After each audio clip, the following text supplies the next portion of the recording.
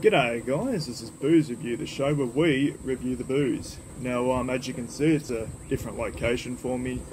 This will temporarily be the new location for the next video or two, depending on how long I'm here for. But yeah, while I'm here, I thought I might as well do some beer reviews, you know, as I usually do when I'm back home. But yeah, I've got a bit of a special one today. I'll continue in the last video, which was the European import. I have another European import beer, which is kind of scary. OJ Premium Strong Beer from Belgium, and it is 8.5% alcohol by volume. This is going to be the strongest beer I would have ever tried. I've never tried anything this strong before. As I said, strong lager beer from Belgium, of all places. Now, yeah, I have never even seen this before, to be honest. Never seen it, never heard of it. And I happened to just see it in the bottle shop today, and I thought, you know what, that looks interesting. It was pretty cheap too, 24 bucks for a 4-pack, which I assume that this is a 500ml can. Yes, it is. Pretty good value, 6 bucks a can, mate. Not bad for a beer that strong, considering that we get taxed here up the arse, really. We get taxed based on alcohol percentage, so as I said, it's pretty cheap for what it is.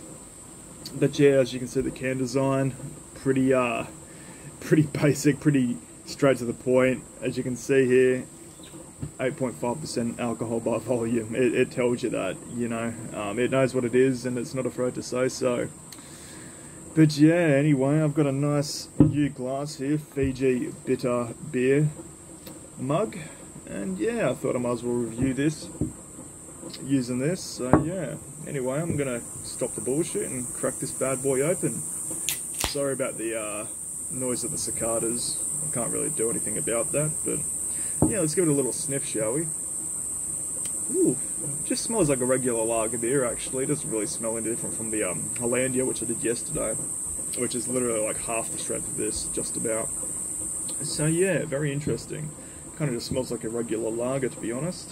And yeah, it looks like a regular lager so far. Nothing too out of the ordinary. Yeah, it's got a nice golden colour, I will say. Yeah, look at that.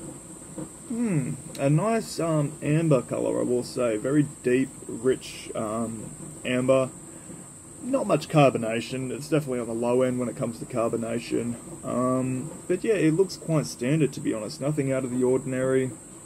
Yeah, looks quite appetizing, I will say. It looks nice. I was kind of expecting it to look a bit scary, either, you know, very dark coloured or whatever. But no, it doesn't. It looks like a regular lager, which is interesting. The head, not much head there. I tried to pour it a bit more aggressively towards the end. Didn't really work, but it's got about maybe half a centimetre of head there, about 5 mils maybe, which isn't much, but I think if you poured it, it would be a bit better. So anyway, I'm gonna stop talking and give this a try. 8.5% bitter. 8.5%. I'm terrified, but anyway, cheers.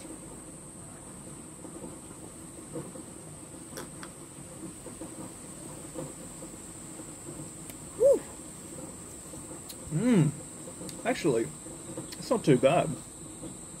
You can immediately taste the alcohol, but it's not unbearable. It's not so bad that it kind of makes you wince when you drink it.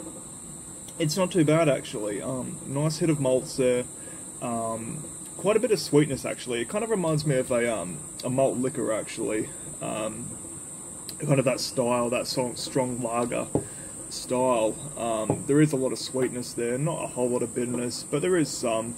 So it is somewhat balanced, as it should be. But I'm going to take another swig.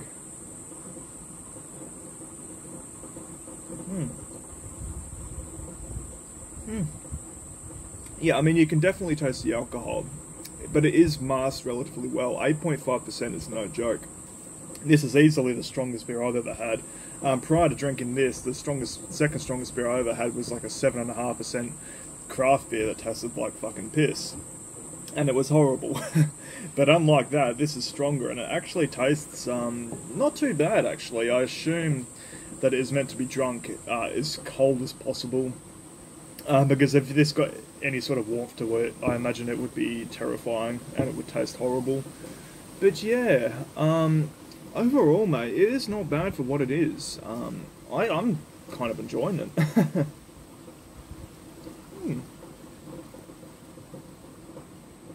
Not bad for what it is, mate. It's quite strong tasting. It's definitely full flavoured at 8.5%, but it's also quite cheap too, which I was certainly surprised for a European import. But yeah, it's not bad. Pretty good overall. You know what? Overall, I'd have to give this, mate. I'd have to give it maybe shit for what it is, a 7.5. No, maybe a 7. Probably not 7.5. I'll give it a 7 out of 10. It's strong. It's malty. It's sweet. It's no bullshit. It's straight to the point. It's a strong lager, possibly a malt liquor. I'm not sure what the style here is. But yeah, it's pretty good.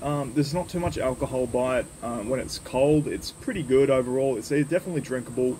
I imagine after I finish this can, I'm definitely going to be feeling it on an empty stomach. But yeah, overall, very interesting. I'm glad I bought it. I'm glad I'm reviewing it. So yeah, I'm going to take a final swig and yeah, we'll end the video. Cheers.